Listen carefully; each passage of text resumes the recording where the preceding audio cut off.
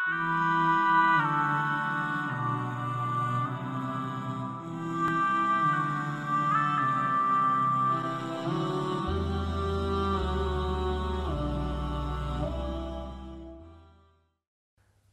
alaikum rahmatullahi wa barakatuh. Welcome to the final episode of Health and Fasting. During this series we have covered a number of issues of health and fasting and issues that may affect your fast and things that may be beneficial and things that you need to be aware of. We have had a number of questions that have come up from viewers and common issues that people may encounter, and we'd like to take this opportunity to deal with these issues and help our viewers to hopefully carry out a successful and fruitful fast. The first question regards medication. Someone who is on long-term regular medication. Can they take this medication? So with regard to medication, it's important to think about when the medication is taken and how often. So if it's a medication that can be taken at any time of the day, it may be possible to take it at the time of opening or breaking the fast. However, if it's a medication that needs to be taken at a specific time in the day, then this is something that is not possible with fasting, and unfortunately it will not be possible for the individual to fast if they need to take this medication. Another question that arose was regarding patches. So a common example of patches may be someone who has chronic pain and has a patch that is worn every 3 days but releases the medication throughout the time the patch is worn. Or say a lady who is menopausal and has an HRT patch. Can this individual fast? So again, as with injections, so with patches. These patches can be worn throughout the fasting period and is perfectly fine for the individual to carry out their fast.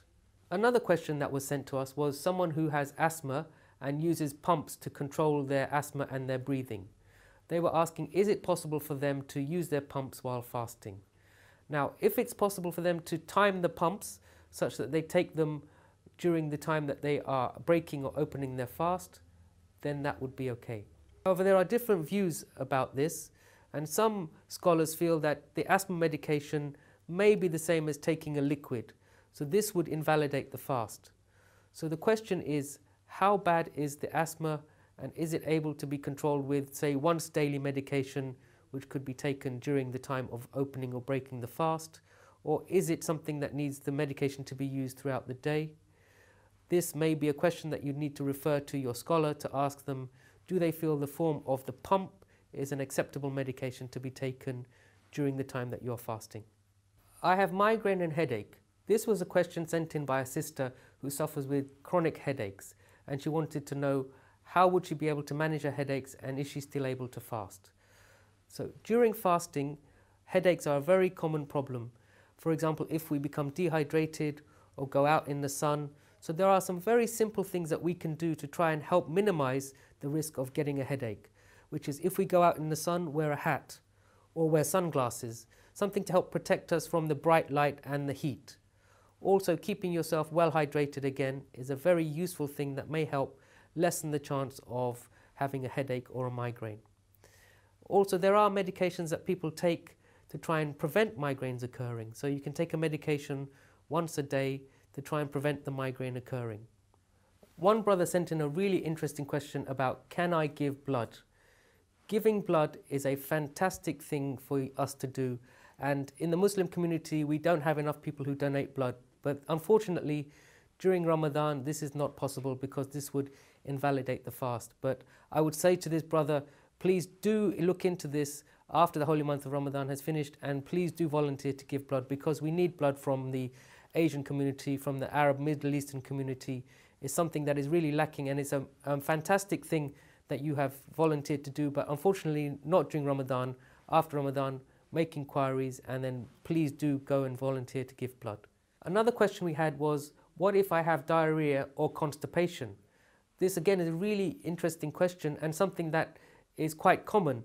So diarrhea is obviously when you're having loose or frequent stool, and this may put you at risk of becoming dehydrated. So it's very important that if you feel unwell whilst fasting and you have significant diarrhea, that you should break the fast, have something to drink, and then try and rehydrate yourself. However, if you want to try and still keep fasting and you don't feel unwell, then at the time of breaking the fast, Make sure you drink enough fluids to rehydrate yourself.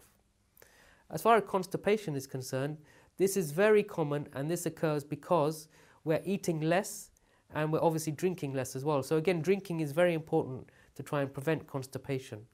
Also, we discussed in one of the episodes about the type of food that we eat. Eating food that is high in fiber, so bran, these sorts of high fiber foods, and also fruits like oranges. These are particularly good to try and help minimize the risk of constipation. So hopefully if these tips are followed, we'll help avoid constipation. As I said, if you have diarrhea and you feel unwell, then you do need to break your fast and rehydrate yourself. But again, keeping yourself well hydrated during the suhoor and the iftar are very important. If you develop diarrhea during fasting and you feel unwell, then it is very important from the medical point of view that you break your fast and have something to drink, because fasting is meant to be something that is good for us and healthy. So anything that makes you feel unwell is clearly a need to break the fast, both from the medical point of view, and Islam never asks us to do anything that is dangerous. So if you feel unwell and have significant diarrhea or vomiting where you're losing lots of fluid, then you should break your fast. As far as constipation is concerned, there are a number of things that we can do that might help prevent this happening. So drinking lots of fluid, eating food that is high in fiber, and consuming fruit and vegetables. All of these will hopefully help us to prevent constipation and allow us to continue our fast successfully. Another common question we get asked is, can I exercise during the holy month of Ramadan? Exercise is definitely very beneficial for us, but we need to put this into context. So during the holy month of Ramadan, it is not a good idea to start a new exercise regime. If you're already fit and you go to the gym or you do some sort of training, then if you can continue, that is beneficial. But bear in mind that you will be fasting and you'll be eating less than normal, so think about your energy levels and don't do overly strenuous activity. Another issue that sometimes people ask about is swimming. Can I swim? Again, the same principle applies if you don't want to overexert yourself, but additionally with swimming, you want to try and avoid immersing your head under the water, because there may be a risk of water entering the nose, going into the back of the throat, and this would obviously invalidate the fast. And whilst you want to keep healthy, you want to try and avoid things that will invalidate the fast. So it's important to know if you have any deficiencies, how to deal with these. For example, vitamin D is a very common deficiency that lots of people in the UK and worldwide suffer from. So a very easy way to try and deal with that is to get some sunlight. Go out into the garden, spend 15 minutes in the sun, get some sun directly on your skin. It can't be through the clothes, but sun on your skin, that may be all that's necessary. Sometimes you may need to take a supplement over the counter from the chemist, and that's all. But sometimes if it's very low, you do need treatment from your doctor, and it's advisable to speak to your doctor before fasting if you are aware that you have a vitamin D deficiency. Other things that may be lacking or deficient in people may be things like iron. So it's easy to try and deal with this sometimes through eating the right type of food. For example, red meat is very high in iron, and this is a good source of us trying to top up our levels of iron. Also, green vegetables, spinach, leafy vegetables have sources of iron and folate. And again, these are things that we can perhaps use in our fast to open or break the fast and hopefully prevent us from having to not do the fasts. So these are some things just to be aware of, and hopefully by using these simple measures, we'll still be able to do the fast. If you're unsure about anything, then do check with your doctor. High blood pressure is a very common symptom that lots of people worldwide suffer from. So can you fast if you have high blood pressure? Well, the answer to that is if you're able to control your blood pressure through lifestyle modification, through becoming more healthy, eating sensible foods, then yes, there is no problem to have a fast whilst you have high blood pressure. Some people need medication, and as we addressed in another question, if you can take the medication at the time of opening or breaking the fast, then again, that's no problem. One issue to be aware of is that sometimes people have the opposite problem. They have low blood pressure. How do we deal with that? Well, first of all, it's important to know what symptoms you might experience if you have low blood pressure. You may feel faint, lightheaded, dizzy, particularly if you stand up. So if you feel unwell or you feel that you can't stand up properly, then again, you must see your doctor and be checked out. Make sure your blood pressure is okay. And if you find that you are unwell and unable to carry on your fast, then from the medical point of view, it is important that you do have a snack, you do break your fast so that you don't become more unwell. I am anemic. This was a question that was sent in to us. Am I able to fast if I am anemic? Well, the question is, what is the cause of the anemia? So it's very important for us to think, what is the cause of anemia and how can I treat it? So for example, common causes of anemia, for example, in women, they have a menstrual period every month, and if you have a heavy menstrual period, this may be a loss of blood and may make you anemic. Other causes may include things like bleeding from the gut, from the bowel. Other causes may be some problem with the blood itself. So it's important to find out the cause of the anemia and to treat that problem initially. Sometimes if there's just what we call iron deficiency anemia, this may be substituted through replacement with iron tablets, and if you can take these at the time of opening and breaking the fast, talking to your doctor if they need to switch your medication, again, there should be no problem with you fasting if you're anemic. As long as you feel well in yourself, then that should be okay. Some people may have problems with what we call gluten intolerance, and if this is actually more severe, it's what we call celiac disease.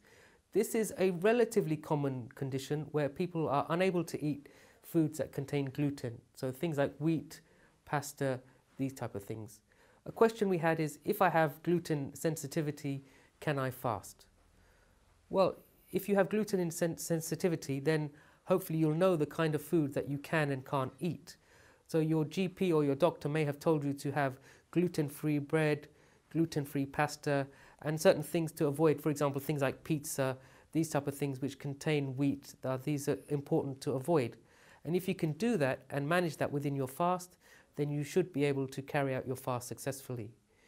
It is important to state that if you have symptoms and you feel unwell or you're losing weight, then again, it would be suggested that you break the fast and look into why it might be that you lose weight, and then see your doctor to discuss this in more detail. One interesting question we had was, if I have a chronic health condition, blood pressure, diabetes, kidney disease, is it worth me seeing my GP after the holy month of Ramadan has finished? Yeah, why not go and see your GP after you've finished Ramadan? If you've followed the tips and the tricks that we've suggested, inshallah your blood results will be better, your blood pressure will be improved, you'll have a better control of your diabetes, you may have a lowered cholesterol, and inshallah your GP will get a very pleasant surprise and say, oh, how did you manage that? Then you can explain to them, I was fasting for this month and I carried out a healthy lifestyle, and hopefully that will be something you'll be able to carry forward. So there's nothing wrong with going to see your GP after fasting, and in fact use that as an incentive to try and make some healthy, positive changes in your lifestyle that will help improve your health and well-being overall. So dear viewers, thank you so much for joining us for this series of shows on health and fasting. I hope that you have found these shows helpful and useful, and that you will be able to carry out your successful fast during the holy month of Ramadan. We are now approaching the end of Ramadan, and I wish you a joyous and happy Eid with many celebrations, family reunions, gifts, smiles and laughter all around. And let's remember that the aim of Ramadan is to bring us closer to God and hopefully help us improve our religion and help strengthen the Islamic community. So best wishes to all of you. Eid Mubarak. Assalamu alaikum rahmatullahi wa barakatuh.